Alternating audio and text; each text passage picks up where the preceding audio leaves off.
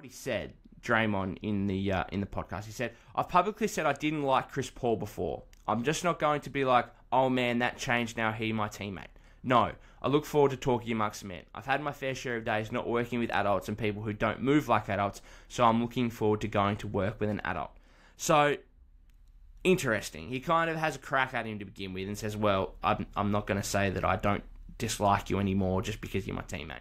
But then he also comes around and is like, oh, no, I'm actually looking forward to working with you because you're an adult, though. So that's a bit odd. Now, I'm not saying that, Dre's fine. I'm not saying he has to love Chris Paul or even like Chris Paul. He can still dislike Chris Paul if he wants. I just would rather you not say that publicly. You don't have to say publicly that you love the guy or whatever. But I don't know why you have to reiterate that, hang on, I still don't like the guy, even though he's my teammate.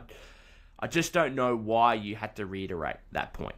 It doesn't help things, that's for sure. When you got a new player coming in, when there's already some speculation about what role he's going to come into to begin with. There's already speculation on how you're going to fit with that player as Draymond Green.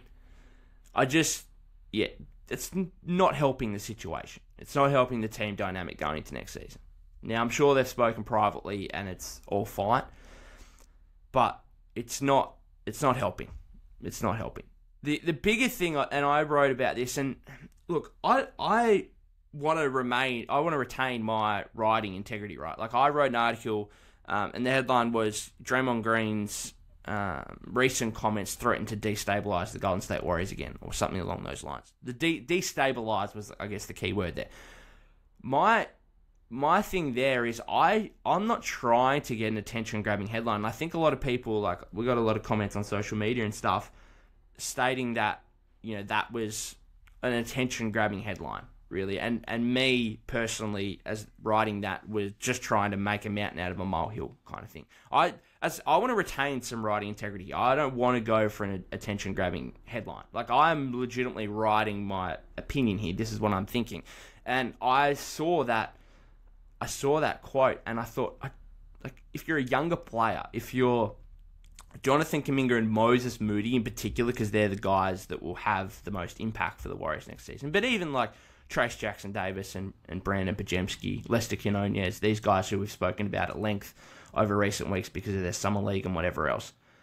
How do you think, as those guys are reading those comments, saying, I've had my fair share of days not working with adults and people who don't move like adults, so I'm looking forward to going to work with an adult?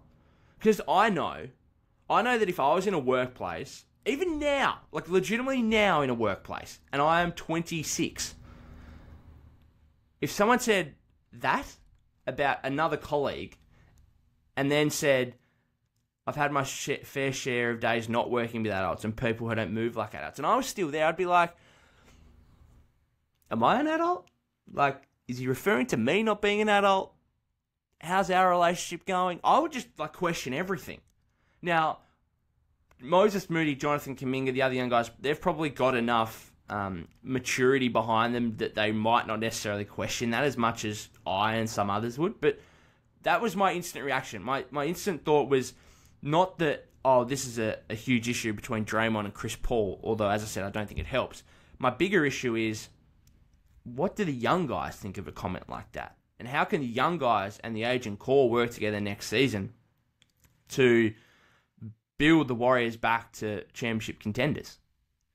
And then, so I write that article. A lot of people think it's, as I said, making a mountain out of a molehill. It's, an attention-grabbing headline, whatever else. That's fine. If you want to think that, I personally, as I said, I want to retain some integrity here. I'm not going to write shit for the sake of writing shit. That is legitimately what I felt when I read and heard those quotes from Draymond.